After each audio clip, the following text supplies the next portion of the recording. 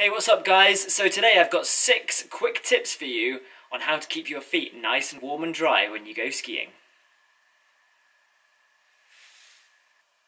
So, tip 1, make sure your boots fit you correctly. Now, I see a lot of people riding around in boots that are either too big or too tight. Now, too tight will definitely cause you a massive issue when you go skiing, so make sure you get your boots properly fitted by an experienced boot fitter. And then if they are a bit too small, you can always push out the shell a little bit or mould the liner and you get a little bit more space around your toes. So you just want to be able to wiggle the toes just a tiny amount so you can keep them warm during the day. Okay, so the second top tip is to make sure you've got nice thin ski socks. Something like this is almost as thin as a t-shirt, and actually they're much warmer than a thick sock because your toes have got more space to wiggle around. If you wear a really thick sock, it can compress them and it squeezes all the blood out and you're going to get much colder feet much quicker. Tip number 3, make sure you use something like talcum powder or athlete's foot spray to dry your feet out in the morning.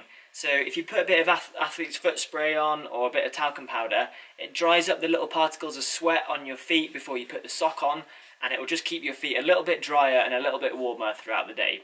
Really easy to buy, you can buy them pretty much from any supermarket or pharmacy, and it definitely saves your feet a lot of pain and suffering. Okay, so tip number 4 is make sure you put your socks on at the very last minute. Make sure your feet are nice and dry, make sure you put those socks on just as you're about to put your ski boots on.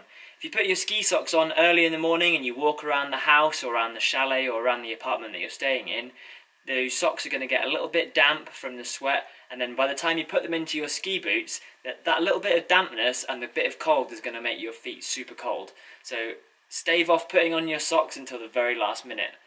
Okay, so tip number 5 is, if you've got the money, buy some heated socks.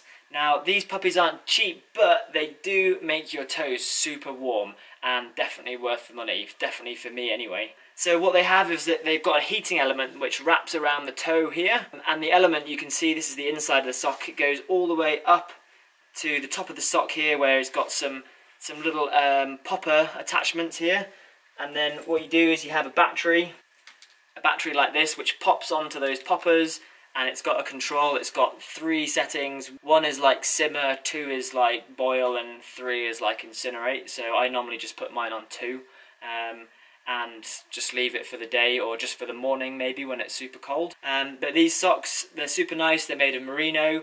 These ones I think are by a company called Lens. Yeah, Lens. So if you want to check those out, check them out on, you can probably find them on Amazon, or if not, you might be able to just punch into Google and find somebody who sells these. There's other options for you. These are just the ones that I like, and they're super good, so yeah, definitely recommend those.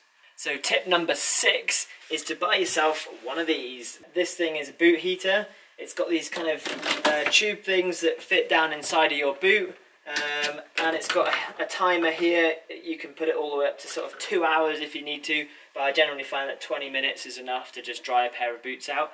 Super easy because you don't have to take the liners in and out. If you don't have one of those or can't afford one, you can take the liners out and just leave them somewhere nice and warm and dry, maybe just above a radiator. Avoid putting it on the radiator because it might change the shape of the liner a little bit, or the glue might start to come away. But the other thing you could do is you could put a hairdryer in the boot for a couple of minutes just to dry the sort of little bit of sweat that you might have in the end of the boot out. But yeah, definitely recommend those. That's probably saved my toes more than any other item that I've bought or have for keeping my feet dry. Cool, so there you go. There's 6 tips on how to have nice, warm, cozy feet when you go skiing this winter. If you like the video, make sure to subscribe, and I'll see you next time. Cheers, guys!